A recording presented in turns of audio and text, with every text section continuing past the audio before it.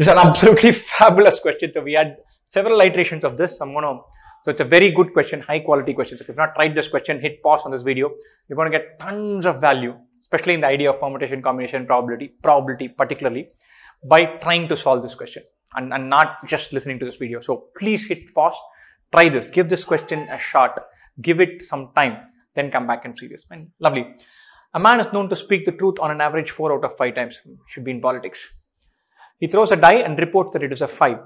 The probability that it's actually a 5 is brilliant. It's a classic question where he has reported it as a 5 and you have to find the probability that it is a 5. And it's conditional probability, but the other way around. Given it is a 5, what is the probability that he'll report a 5? That is 4 by 5. If it is 5, it's a 4 out of 5 chance that he speaks the truth. That is clear. He has said it is 5. What is the probability that it actually is 5? That's what we're trying to do. And so we're going to use Bayes' theorem. Very interesting, very straightforward. Not a really straightforward idea, but an intuitive idea. And so what is Bayes' theorem about? It's step-by-step conditional probability. And so A happens, there is a probability of A happening, probability of A not happening. If A happens, there's 2 events. If A does not happen, the same 2 events. And then we go step by step. Given that the ball is turning, what is the chance that India will win? Given that the ball is not turning, what is the chance that India will win?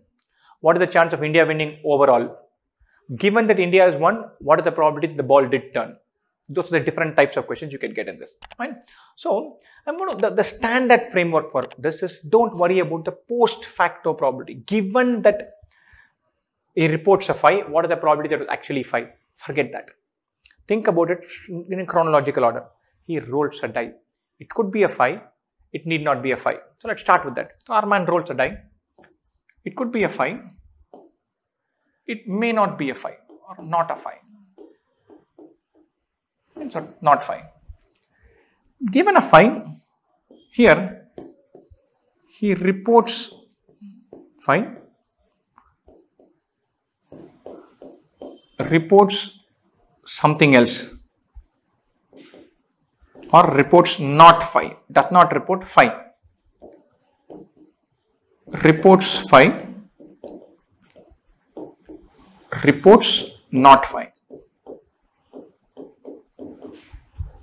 And then we'll carve out this entire probability and then go back to the reverse conditional aspect of it. Right? Given that it's a 5, what is the probability that he reports a 5? 4 by 5. What is the probability he reports something else? 1 by 5. What is the probability of it being a 5? He rolls a die. All this reporting, not reporting nonsense is not there. He rolls a die. What is the probability of it being a 5? 1 by 6. What is the probability of it not being a 5? 5 by 6. And then it is methodical. It is a 5. What is the probability he reports a 5? 4 by 5. Given it's a 5, what is the probability he reports something else? Does not report it's a 5. This is 4 by 5. This should be 1 by 5. It's not a 5. The probability that he reports 5 means he's lying, not speaking the truth. 1 by 5. It's not a 5. He reports not 5. 4 by 5. Fine. So this is the structure that you'll have to use for these questions. An event is rolling a die. 5, not 5. Then comes the reporting part. Reporting as 5, reporting not 5. Reporting as 5, reporting not 5. What are the possibilities? It lands on 5, he reports 5. He lands on 5, he does not report 5. It does not land on 5, he reports a 5. It does not land on 5, he reports not 5. That means each of these strands, what is the probability of this occurring? Is going to be 1 by 6 into 4 by 5. Of this occurring, 1 by 6 into 1 by 5. Of this occurring, 1 by 5 into 5 by 6. Of this occurring, 5 by 6 into 4 by 5. Now, if you just want to check, this 1 by 6 into 4 by 5, 4 by 30. 1 by 6 into 1 by 5, 1 by 30. 1 by 5 into 5 by 6, 5 by 30. 5 by 6 into 4 by 5, 20 by 30. I'm keeping not cancelling, I'm just keeping the denominator as 30. You think about it, this is 20 by 30. This is 5 by 30. 1 by 30. 4 by 30. Lovely. So 4 by 30 plus 1 by 30, 5 by 30 plus 5 by 30, 10 by 30 plus 20 by 30, 1. These trends, these are the sum total of all possibilities, they all add up to 1. We have not been asked what is the probability that it turns out to be 5 and he reports a 5. That is simple. Multiply this and get this. We have not been asked that. We have been told clearly that he reports a 5, and then we have been asked what is the chance that it actually was a 5. That means the event that has happened is the fact that he has reported a 5. That means the event is either taken this path, it is 5 and he reports 5, or it is not a 5 and then he reports a 5. One of these two has happened. That means this and this are ruled out. They simply didn't happen. The question is not saying what is the probability that you will reach this point. The question is saying what is the, given that you have reached that point, what is the probability that you took this path? Brilliant. So given that you have reached that final point, that is, you have reported that it is a 5. That is, it is either 4 by 30 or 5 by 30. One of these two has happened. What is the probability that you came by this route? Think about it. Just the numbers are very friendly. Either you took this path to reach that, or you took this path to reach that. You finally reached the destination. What is the probability that you took the first part? So the destination has been reached, or your denominator is 4 by 30 plus 5 by 30. Numerator is 4 by 30. You're done. I'm going to just do the numbers all over again. 1, 6, 4 by 5, 1 by 5, 5, 6, 1 by 5, 4 by 5. 1 by 6 into 4 by 5, 1 by 6 into 1 by 5, 5 by 6 into 1 by 5, 5 by 6 into 4 by 5.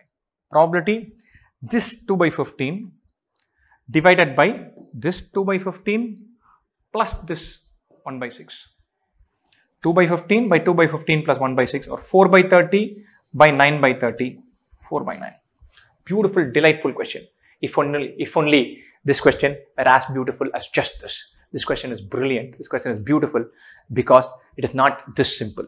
This looks simple. Let me rephrase it. This doesn't look simple.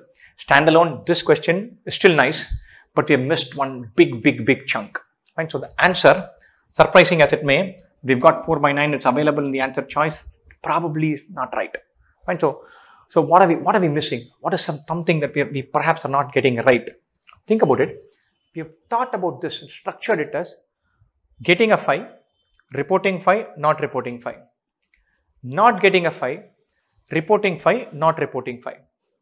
And not getting a 5, reporting the correct one, the chance is 4 by 5. Reporting the wrong one, choice is 1, probability is 1 by 5. The correct one is not reporting 5. That's correct. The wrong one is just not right. It doesn't mean it has to be 5. This part is tricky. Think about this. Suppose I get a 4. The probability of reporting 4 is 4 by 5. Good. Probability of not reporting 4 is 1 by 5. Reporting 4, not reporting 4. Exactly complementary events adding up to 1. Good. Probability of reporting 4 is 4 by 5. Not reporting 4 is 1 by 5. Not reporting 4 is not the same as reporting 5. Very crucial point there. Right? So, if you're not getting 5, probability is 5 by 6. Reporting correctly, that will be 4 by 5. Reporting incorrectly, that will be 1 by 5. Right? But reporting correctly is not exactly same as not reporting 5. Reporting incorrectly is not exactly same as reporting 5. If I put a 4 and I report 3, I am still incorrectly reporting, but I am not reporting a 5. Fine, so that part is very crucial. So I am going to dive deeper into that. We are not getting a 5, but say we get a 4. There is a 5 by 6 probability of that happening. That is not 5. We are thinking about only 4, it is 1 by 6. But I am considering the not 5 category, taking one specific instance of it being 4. Right? I report a 4, that's a 4 by 5. That is easy part. I am not reporting 4, that is 1 by 5. Good, wonderful. In this, if I am not reporting 4, I am reporting 1, 2, 3, 5 or 6. Within this, I could be reporting a 5 or I could be not reporting a 5. 1, 2, 3, 6. And reporting 5 probability is 1 by 5. Not reporting 5 probability is 4 by 5. Or in this 1 by 5, we multiply with this 1 by 5 to get 1 by 25. This 1 by 5 into 4 by 5, we get 4 by 25. Now we come back to our original breakdown and say, not getting 5 is 5 by 6. Reporting it as a 5 is 1 by 25. Not reporting as a 5 is 24 by 25. Why? Suppose this were a 4. I'll report it as a 4 in 4 out of 5 turns. I'll report it as 1, 2, 3 or 6 as 4 by 25. Reporting as 5 is only 1 by 25. 4 by 25 plus 4 by 5 is 24 by 25. This part is not just 4 by 5. It's the most important part. You get a 4, reporting as 4, there's a 4 by 5 chance. Reporting not 5, there's a 24 by 25 chance. You could report incorrectly. You could report it not as 4, but as 1, 2, 3 or 6. That is still possible. That has to get accounted for here. After this, we are back to Bayes' theorem. How so? We're back to the same probability. This is 5 by 6 into 1 by 25. This is 1 by 6 into 4 by 5. This is 2 by 15. This is 1 by 30. And the final probability we have will be 2 by 15 by 2 by 15 plus 1 by 30, or 4 by 30 by 4 by 30 plus 1 by 30, 4 by 30 by 5 by 30, which is 4 by 5, which seems intuitively right. What is if he reports a 5, the probability there is actually a 5, he speaks truth 4 out of 5 times, it should be roughly in that ballpark. It's correct. Unfortunately, the exam, that choice was not available. So I don't know what they would have done. I don't know whether they fixed it. I don't know what they did with it, but that's all incidental. The key point here is this question. If you're not reporting fine, that does not mean, that is not the same as getting it wrong.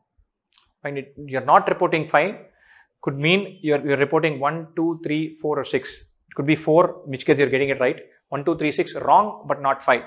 So there's that caveat, that one little bit thing that you still need to worry about. That's what makes this question not just good or great, but magically good. So beautiful question. There's tons of value in just going through this question and saying, oh yeah, lovely question. So please do that. Take that value. Best wishes for your exam.